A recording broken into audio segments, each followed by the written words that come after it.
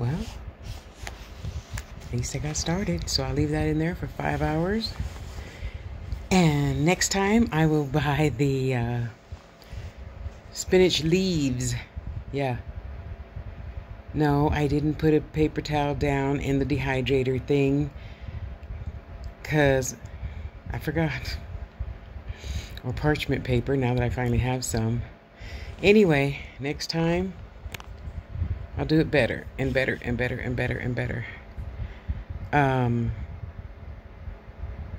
Yeah, next time I'll buy the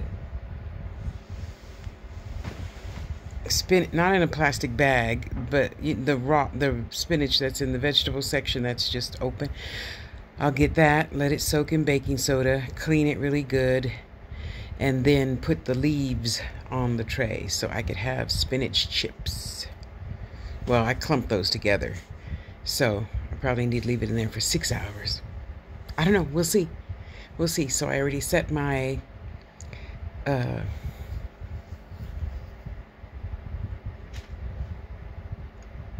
5-hour timer. And it's exciting.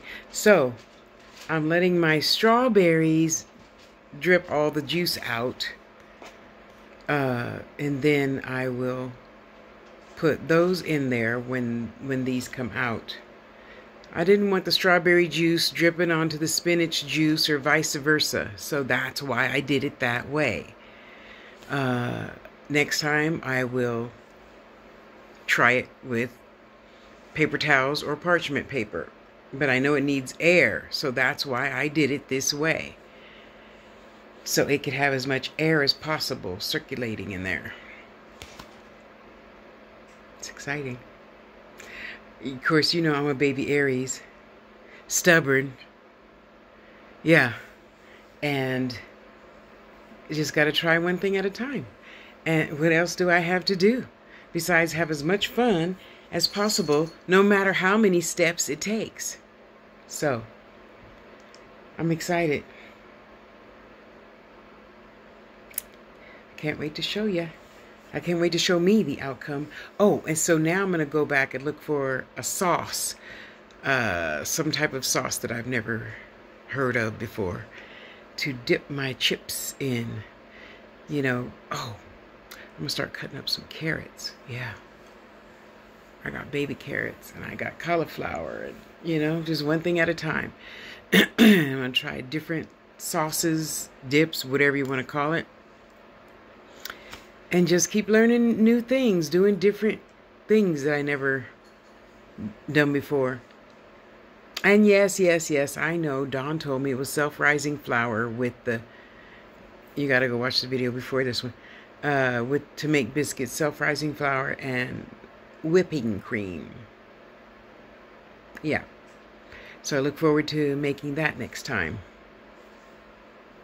So now I'm going to go see if there's I couldn't find one at Wally World, but there has to be a self-rising, some type of nut flour instead of just bleached flour to make the biscuits with. Yeah.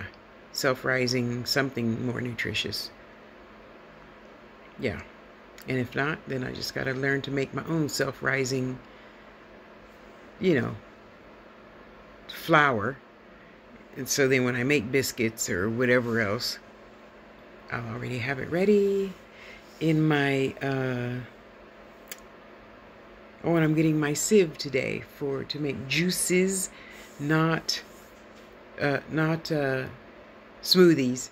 Because sometimes I just want the cucumber liquid water without the frothy foam and little bits of cucumber in there.